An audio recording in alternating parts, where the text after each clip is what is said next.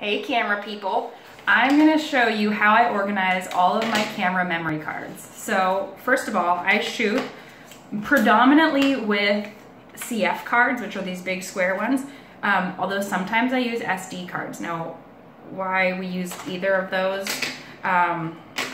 is a different story, but we use this wallet. I use a Lowe Pro Memory Wallet 20 S&F series. I just bought it at the local camera store, although I'll include a link to somewhere where you can buy it on Amazon. Now, there's all these little pockets in here, and as a professional photographer, I go through so many cards. I own so many cards. This is just a few of them.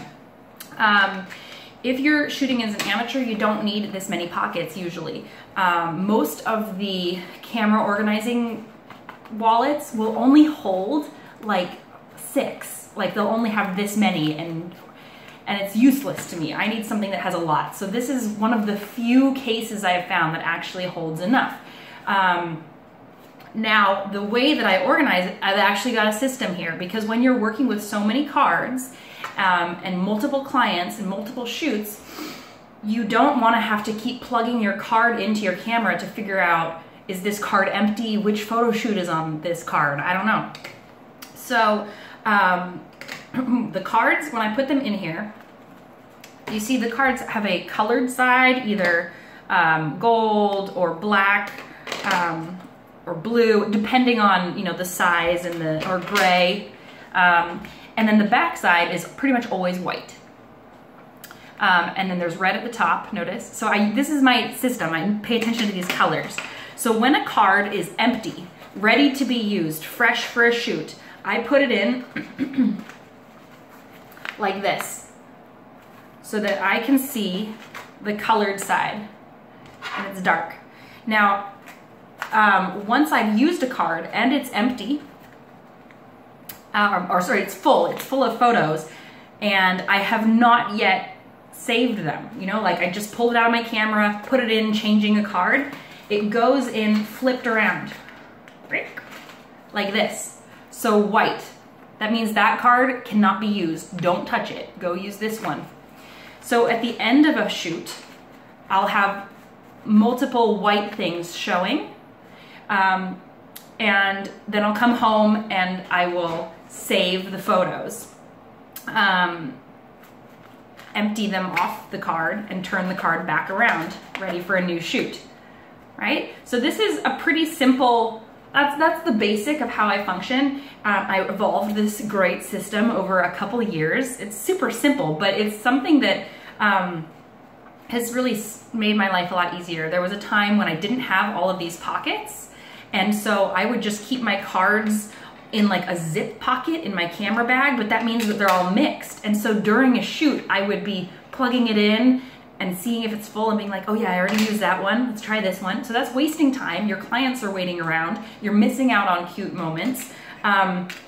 Also, it's risky every time you plug the card in, like your card can get damaged because it's mechanics. You're taking a card and you're putting it into a slot, and it's all these little, see the little holes there, like feminine, masculine holes, and the little prongs inside your camera can get messed up and broken, and cards can get bent and out of shape. And so really, as mechanical things, you want to minimize the amount of time that things are touching. So I don't like putting cards in and out unnecessarily. So by doing a system like this, it means I'm not having to test cards.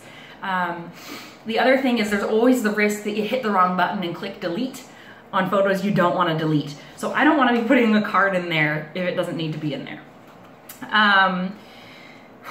Let's see what else. Sometimes I will keep cards in the wallet when I've already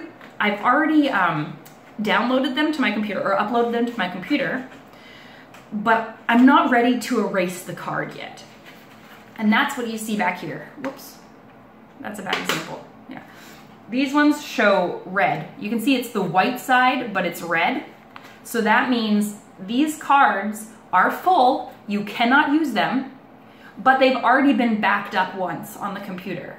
So, and a good example of this is like these cards actually have photos that were taken at my wedding. So I don't want to delete them yet because I haven't like triple backup and saved the ones on the computer yet. So these are still a version of my backup system. You see what I mean? Because as soon as I clear these, then the only place where they're saved is on my computer, and I'm not comfortable with that. So if it's black, it means it's clear, you can shoot on it. If it's white, it means that the cards, that this card has photos on it and they have not yet been imported to the computer.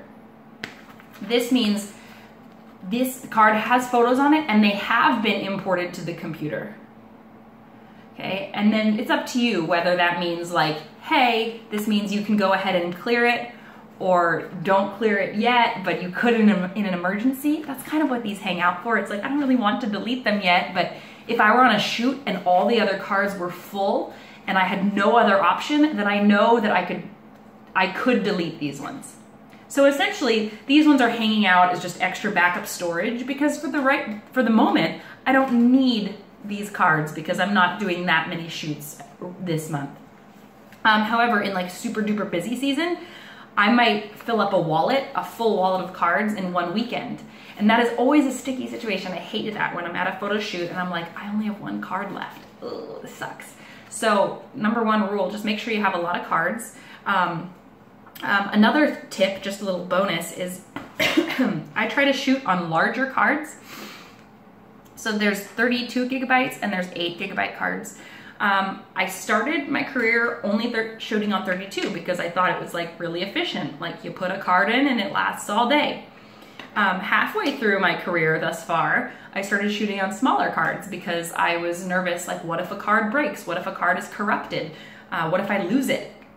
If I do a whole shoot and the shoot is divided by 3 cards, if I lose one card or it breaks, at least we still have some photos from the shoot. More recently, I have returned to shooting on larger cards because I really appreciate the ease of not having to carry around the full wallet. Like if I'm going on a 1-hour shoot, I'm not gonna bring all 20 cards. I can just go with one and maybe one backup in my pocket. Because then I know that, I'm not gonna fill 32 gigabytes in 1 hour. So that just makes my life a little bit easier. Really when I got all of these cards was when I was shooting weddings. I had that many cards. I needed a full day. Especially if there was like 2 weddings in one weekend and you didn't have time to transfer and clear the cards yet. Now that I predominantly just do 1-hour shoots, I just need one card really. But again, when you're running a busy photography business, you don't always have time to come home and download the photos before your next shoot. So it's really important that you have lots of cards so that you can do shoots all day long. Yes, there's so many other things I could tell you about cards, but that's it really. And in terms of the wallet, it's nice, you can have the little thing. I've had a little carabiner hold it to my camera bag, but I always make sure that this is gold. This is where all of your money is. It's in these cards. So I don't ever let this like hang outside or attach to a pocket and flop around. Even if it's attached to a carabiner, I take it and I put it inside the bag. And I will put it in a compartment and zip it up. Like I keep this really protected. Because it is like having all of your eggs in one basket. If you have all your cards in one wallet, you gotta keep it safe. Cool. When you buy cards, they come with these little plastic things and I never use them because opening and closing takes too much time. So I have a whole box where all those plastic things live, but I just keep the cards naked inside the wallet. Cool. Let me know if you have any questions. Subscribe to the YouTube channel and I'll talk to you soon.